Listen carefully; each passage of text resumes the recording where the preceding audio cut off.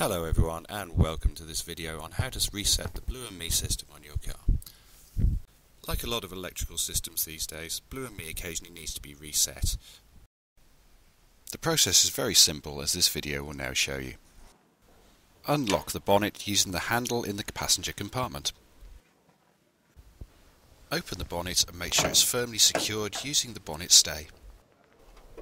Then locate the negative battery terminal. It's the terminal without a cover. Be careful with the leading edge of the terminal, it can be sharp.